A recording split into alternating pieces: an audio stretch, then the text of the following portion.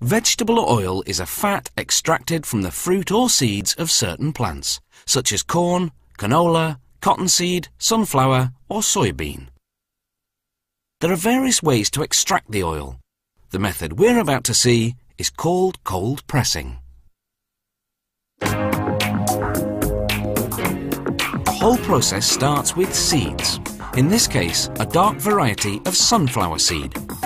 Cold pressing yields less oil than other methods, so it's usually just smaller specialty companies that use the process. The big vegetable oil makers tend to use solvents and high-pressure, high-speed presses. That's much more productive, but it also generates heat, which darkens the oil and diminishes its flavour and nutritional value. These seeds, shells and all, will go through this low-pressure press. The temperature inside is kept below 40 degrees Celsius, hence the term cold pressed. The press operator has to carefully monitor and adjust the speed, pressure and temperature. Keeping a press cool is no easy task, given the heat that mashing seeds naturally generates. The pressing mechanism, the screw press, is made up of several sections, so they can shorten or lengthen it according to the type of seeds they're pressing.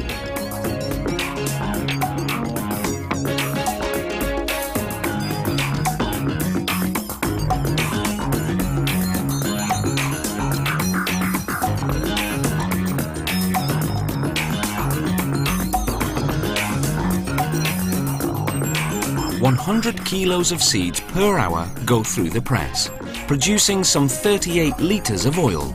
Low volume, but high quality."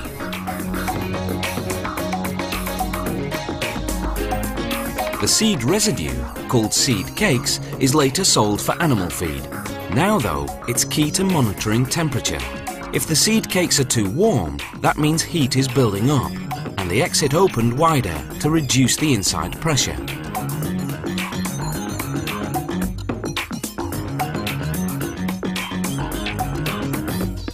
Once the oil is extracted, it's pumped through a filtration system.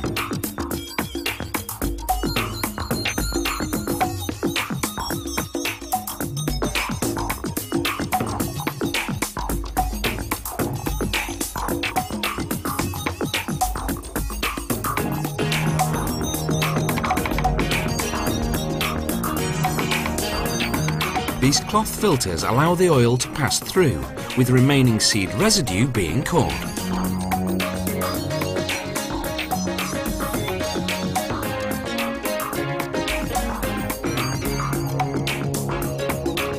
The oil runs through the filters repeatedly until it becomes clear.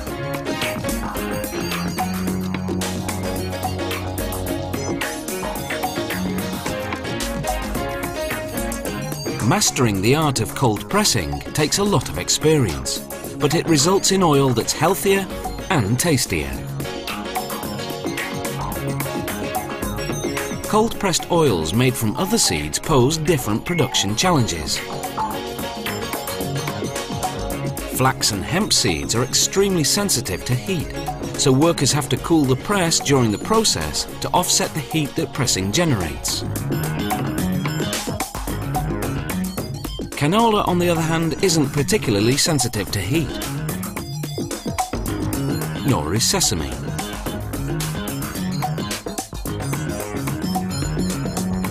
All natural, no preservative oils like these have to be carefully handled because exposure to air spoils them prematurely.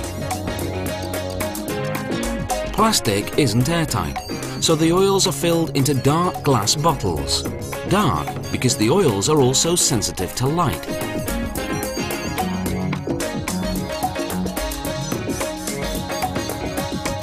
The bottles are sealed with flow control caps.